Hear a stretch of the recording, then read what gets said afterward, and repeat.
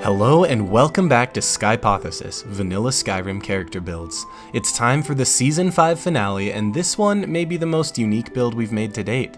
It's our very first dynamic build, a character who changes as the adventure before him unfolds. This is the 9th Priest, a completionist build that will allow you to complete every questline in the game, with the roleplay tied to his progression from Nordic warrior to dragon-slaying enchanter. This Nord grows increasingly vile and corrupt as his dragonborn power grows. His quest is to claim the power of the ancient dragon cult to become the greatest and last dragon priest. In this build, we will be diving into theories revolving around the dragon priests, the dragonborn, and the mysterious mask Konarek. As always, we have timestamps in the description so that you can easily navigate to any point in the video, but we hope that you stick with us through the entire thing. And just a reminder to check out our merch shop and our Discord server if you want to support the channel and join the community. But now, without further ado, let's jump into the backstory of the 9th Priest. Snow fell on the city of Bruma, covering the proud stone walls and cobblestone streets with a blanket of silence. A sane person would stay inside on a night like this, enjoying a warm hearth and a hot mug of mead. The glowing windows scattered through the dark snowstorm showed just that. But Alistair, the newly appointed court mage, was without hearth and mead that night. He perched atop the city walls, dark eyes ever watching. An icy wind cut through his wool robes. It was not yet winter, but the cold was becoming quite unbearable. The portents read of a growing power localized in this very city. He could feel it. Tonight was the night a great evil was to be born. Suddenly, Alistair could feel a shift in the plane of Aetherius. He cast clairvoyance, conjuring up a glowing beam forming a direct path to a small home. Alistair leapt from the stone wall and gracefully floated to the stones below. He sprinted towards the home, praying to the divines that he wasn't too late. What sort of evil creatures were hiding in the city? Vampires? Slodes? He conjured a bound dagger in preparation. Gathering all of the courage he could muster, he burst open the wooden door and was dumbfounded to see a young Nord couple swaddling a newborn baby. They looked up in fear and shock at the dagger-wielding mage silhouetted in the moonlight. Alistair stared at the baby and gripped his dagger. Was this truly the great evil written in the portents? It had to be. He had followed clairvoyance for years leading up to this moment. But as he stared into the eyes of the frightened young couple holding their firstborn son, he knew he couldn't go through with his mission. He dismissed his dagger and disappeared into the snowy night. That boy was named Konarek Darkmoon. Konarek means someone who has triumphed in war, warlord, or vanquisher in the dragon language. The name was passed down through generations in old lore and tomes, and his parents thought it fitting for their youngest boy. Little did they know he would one day shape the future of Tamriel. As the years passed, Konarek grew into a strong young man.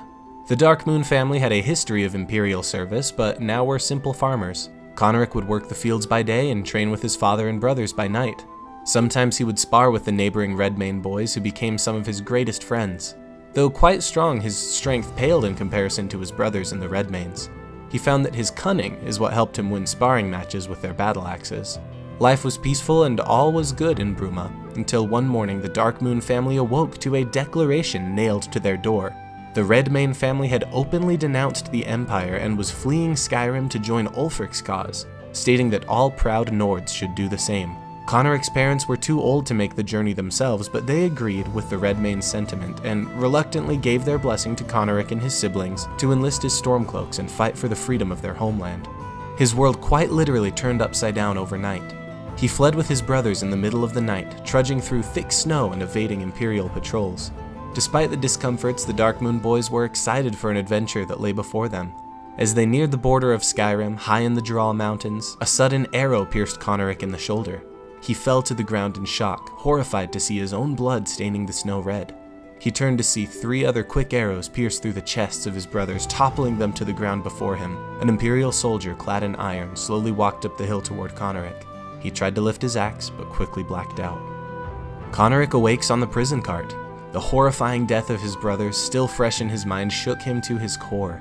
Not 1 week before, he was at home happily with his family, and now here he was in an executioner's cart with none other than Ulfric Stormcloak.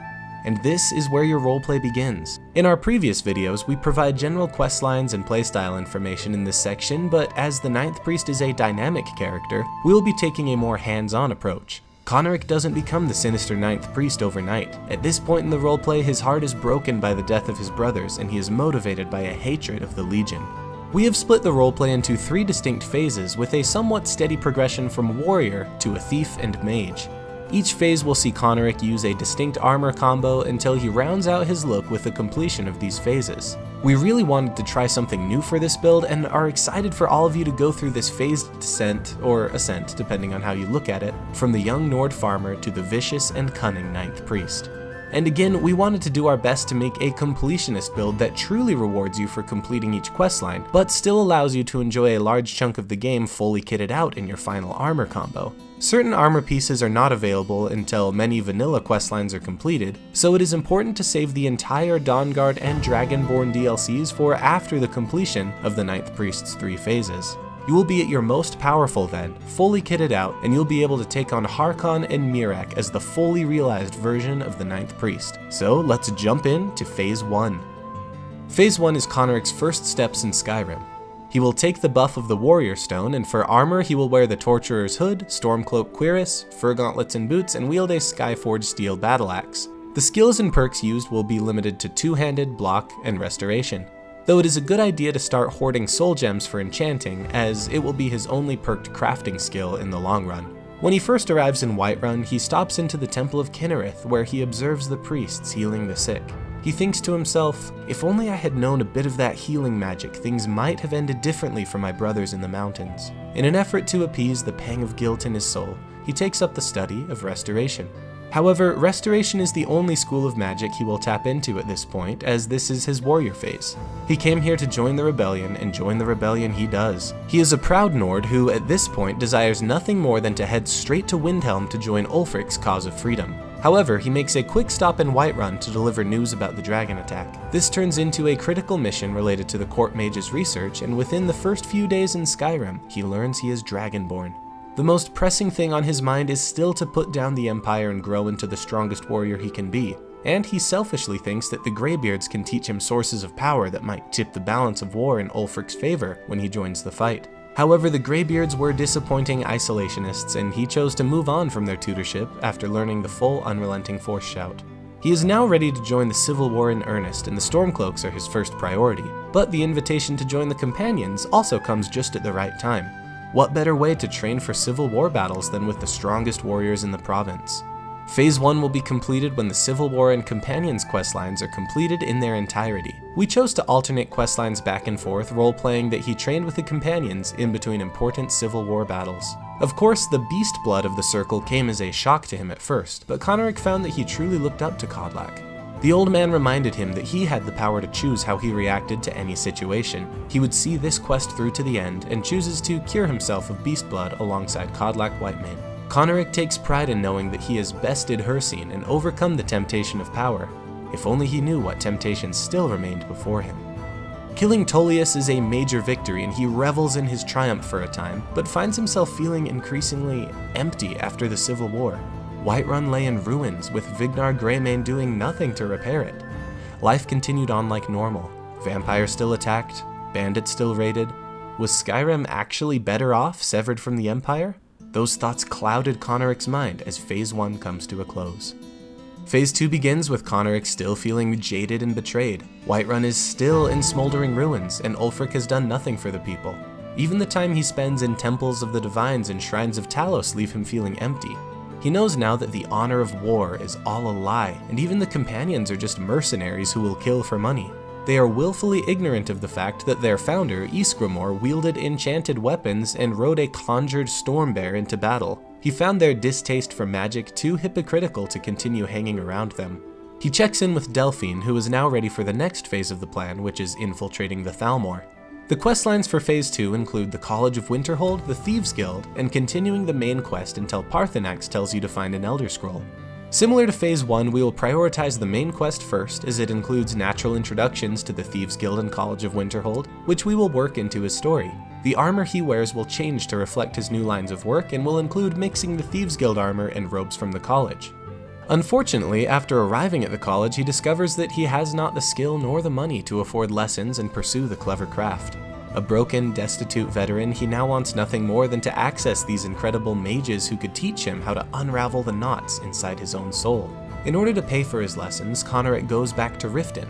where the Thieves Guild were so desperate for muscle that they picked him up off the street to run a quick job. We roleplay that Connoric's jobs for the Thieves Guild are what allow him to afford tuition at the college. He uses his money earned on these illicit adventures to finance his education and lives a double life for quite a long time. He spends a few days at the college, studying, running errands for the teachers, and honing his mind, then spends a few weeks sorting out the affairs of the Thieves Guild and earning coin. During some of these thieving missions, he kills unsuspecting people from the shadows with a dagger for the first time. To his surprise, he felt no shame or remorse. The guild had a policy of non-violence, but that was hardly practical when surrounded by mercenaries and hired thugs ready to gut you at a moment's notice. Connoric is a fighter, now forged in the flames of the Civil War and among the ranks of the Companions. If he was ever discovered in the shadows, he wouldn't hesitate to fight back. Though he doesn't realize it at this point, his dragon blood enhances any talent that he seeks to develop. He was good at anything he put his mind to, and in a few short seasons, he found that he could move unseen in the shadows as well as any thief in the guild. The money was useful, of course, but more than that, he was enjoying his new line of work, so much so that he decides to strike out on his own small contract in Windhelm. He sympathizes with Aventus Aretino and decides to help him out. What was supposed to be a favor for a lost kid turns into an invitation to join the actual Dark Brotherhood. He takes it slow with this faction, unsure yet at this point if he wants to join in earnest. He accepts Astrid's invitation, but hesitates to report to their headquarters, for now. At the college, he continued his studies. He learned not only restoration magic, but he developed a quick affinity for illusion and enchanting as well. Conjuring bound equipment was very interesting to him. With a simple spell, he could conjure forth a battle axe of the Daedra, light as a feather and more deadly than Skyforged steel. This discovery proved most useful in his thieving endeavors, as he could now be protected wherever he went without drawing attention to himself with a mighty axe strapped to his back. Quick side note before moving on, we've always felt that the College of Winterhold and Thieves Guild tie together nicely, and characters that can do both are a ton of fun for us, mostly due to the precedent set by Enthir and Gallus's friendship. Gallus was an astute scholar, but felt more at home living the life of a thief. Phase 2 is completed when the Thieves Guild and college questlines are complete. We are saving Dark Brotherhood for Phase 3.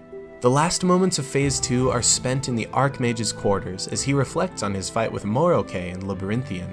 This was his first encounter with a dragon priest, and he was fascinated. This was an ancient wizard of unspeakable power who covenanted to serve the dragons as leaders of their wicked dragon cult. Even Savos Aren and his cohorts were unable to defeat him, and he knows the only reason he won is because Moroke was not expecting his physical combat prowess. The withered old lich could do nothing as Connoric shouted become ethereal, walked harmlessly through the intense siphon of the Staff of Magnus and pummeled him to the dust. Had he only relied on magic, he would have been soundly defeated just as the previous mages were. He resolves to discover all of the ancient dragon cult's bastions and put down the dragon priests permanently. Phase 3 begins with Connoric having gone through a major transformation. His love of honorable open combat has been replaced with a love of the shadows. His desire for strength and prowess replaced with a thirst for knowledge and greater arcane powers. For this phase's gear, we mixed Dark Brotherhood gear, Mythic Dawn robes, and Volsung to represent his sinister descent. He dives deeper into the world of the shadows by officially joining the Dark Brotherhood, and on the side continues his private research on the ancient dragon cult. He has been infected with the idea that he must have more power to fight Alduin. He systematically locates and defeats all of the other priests to steal their power. In his quest, he learns what it truly means to be a Dragonborn. He is every bit as much a dragon as he is a Nord mortal. He is a Dova, he is a dragon. His soul feels called toward the dragon cult because the dragon cult is him. We made sure to have all of the other priests killed before chasing Alduin into Sovngarde, and we wanted to immediately return to Labyrinthian with all of the masks, where he will be rewarded with one of his own. There are a few theories out there about Connoric and his mask. The game doesn't give us very much to go on, but that means more room for interpretation. We've chosen to subscribe to the idea that there was no Connoric during the time of the dragon cult, and instead the mask is a creation forged by the combination of all the slain dragon priests. Like a true Dova, he gains power by slaying his foes, and his gilded mask is forged from the powers he stole from the ancient priests. The pedestal was built due to a prophecy of a ninth and final priest who would rise above all ranks. The cult awaited their new leader's arrival, but were killed off before this prophecy could be fulfilled. Completing the Dawnguard and Dragonborn DLCs are like a victory lap for this build. Harkon is a new adversary and Miraak is the Dragonborn's perfect foil. They are incredible villains in their own right and can feel more compelling to fight than the literal force of nature that is Alduin. We waited to engage with these questlines until the 9th Priest was kitted out in his awesome gold-trimmed robes. However, there are some very useful Black Book powers that you may want to acquire earlier in the playthrough if you want. One of the struggles of having a completionist type character whose aesthetic is determined by late game gear is not having enough to do once you're fully kitted out, but saving the DLC content for last is a great way to ensure you still get plenty of gameplay and questlines with the now sinister 9th Priest. Alright, let's discuss the gear for the 9th Priest. Konarek wears a unique armor set that we call Gilded Robes of the Final Priest, which we think looks the part of a fanatical, all-powerful tyrant. He will wear Konarek, the Jester's Boots, Vampire Gloves enchanted with Fortify Two-Handed and Fortify Magicka, and the Emperor's Robes enchanted with Fortify Health and Fortify Illusion. The Vampire Gloves spawn randomly on vampires and may be difficult to obtain, so you can totally wear the standard brown gloves from Radiant Raiment in the meantime. He will also wear a gold ring enchanted with Fortify Two-Handed and Fortify Restoration, and a gold ruby amulet enchanted with Fortify Health and Resist Magic. For weapons, he will switch between his bound battle axe for open combat and Mehrunes Razor for stealth kills. We've never used this dagger in one of our build videos before and thought the 9th Priest is an appropriate wielder of this legendary dagger. Now for spells and shouts. As a completionist build, he occupies a bit of each of the 3 broad character archetypes, warrior, thief, and mage. With this in mind, there's no reason why he can't learn a wide variety of spells for situational use. However, we found ourselves keeping his general spell selection very simple. He will mostly use Bound Battle Axe, Invisibility, and healing spells like Close Wounds. For shouts, the Quiet Casting perk will give us access to silent shouts, which opens up a world of fun options for this sinister priest to pull off from the shadows. Our most used shouts were Bend Will, Soul Tear, Whirlwind Sprint, Cyclone, Marked for Death, and Dragon Aspect. Moving on to the 9th Priest's stats and perk spread. We leveled him with 1 in Magicka, 3 in health, and 2 in stamina. He needs the extra health for tankiness, and since he isn't slinging spells all of the time, we didn't prioritize having a large Magicka pool. Since he is not wearing armor or using alteration, we are using the Lordstone for extra armor and magic resistance. Keep in mind that most of our builds are balanced for the standard Adept difficulty. Finally, we are playing as a Nord for his backstory and because it's only fitting that a completionist Dragonborn build be a Nord of Skyrim. By the time you reach level 50, you'll want the following perks. In Two-Handed, take all 5 in Barbarian, Champion Stance, Devastating Blow, Great Critical Charge, and Sweep. In Sneak, take all 5 in Stealth, Backstab, Deadly Aim, and Assassin's Blade. In Illusion, take Novice through Expert, and then the right side to get Quiet Casting. Take all 5 in Enchanter and Enchanting, Insightful Enchanter, Corpus Enchanter, and Extra Effect. In Conjuration, take the Novice and Apprentice perks and Mystic Binding. You could head further up the tree to get Soul Stealer, but since we are pretty much exclusively using the Bound Battle Axe, we didn't feel it necessary to soul trap everything. In Restoration, take the Novice through Adept perks, Regeneration, Respite, both perks in Recovery, and Avoid Death. Finally, in Block, take all 5 in Shield Wall and Quick Reflexes. Because he is not wearing armor or using alteration, blocking with his battle axe is an important defensive layer for this character. At later levels, the alchemy tree will help immensely with both survivability and damage output. Fortunately, enchanters don't need to add perks to the alchemy tree when they can instead craft themselves a full set of gear with 4 pieces that can each improve crafted potions. This is a great idea if the Bound Battle Axe starts to feel out-leveled during tough encounters. Fly Amanita and Dragon's Tongue are common enough ingredients that you can easily stock up on fortified two-handed potions without needing to farm alchemy. Alright, it's time for our favorite part of every build, the special moves. Like all Dova, the 9th Priest gains power and knowledge from his slain enemies. His special moves reflect this, each having been learned from a worthy opponent during his journey in Skyrim. His first special move is Rebel's Vengeance, performed by using Dragon Aspect, a fortified two-handed potion, and Marked for Death. This move combines 3 ways to increase the raw power of his axe, and is the result of endless sparring contests with his childhood friends in Bruma, where he learned from the Redmane clan to never back down from a fight, and that there is always a way to rise past the level of your opponent. His next move is called Blink, performed by using Whirlwind Sprint with Quiet Casting. Use this move to teleport through the shadows for the perfect stealth kill. He learned this during a duel with a powerful vampire knight of the Volkihar clan. Next up is Banishment, performed by using Nightingale's Strife and Soul Tear. This quick succession of abilities deals a massive 400 points of damage almost instantly, and raises your target as your personal meat puppet.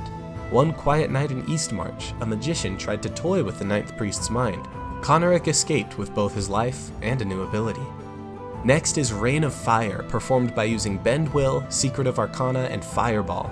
Bend the will of a dragon, and when riding high in the sky, use Secret of Arcana to remove the magicka cost for spells, and cast a 30-second barrage of fireballs to the ground below. On the island of Solstheim, the Ninth Priest witnessed a Minotaur-dressed Bosmer commanding a horde of beasts. Anyone who could command such authority could certainly be learned from. And his final special move is one unique to Konarek, called Second Wind. This move is integral to keeping the Ninth Priest alive, and is a passive ability that combines the effects of Konarek's Mask and the Avoid Death restoration perk. Both have a small chance to heal you before death. Just when his enemies think they have bested him in open battle, his birthright as Dragonborn takes over, either from the Mask's power or from Avoid Death. There is also a chance that Konarek will summon a Dragon Priest to aid you in battle, fitting for this grand gilded priest. And with those special moves completed, it is time to finish this build video and our 5th complete season of vanilla builds. Skyrim is a game that keeps on giving, and even in its pure vanilla state has endless storytelling and role-playing possibilities. With this season completed, we are looking forward to the next phase of the channel. We've had ample time now to explore the ins and outs of the Anniversary Edition, and are excited to release more builds featuring the new content. Starfield's release is inching closer, and we can't wait to explore Bethesda's newest role-playing game with you all. As always, thank you for supporting the channel by watching our videos. This is a wonderful community, and we're grateful for your efforts to keep the magic of Skyrim alive. We will see you next time, right here on Skypothesis.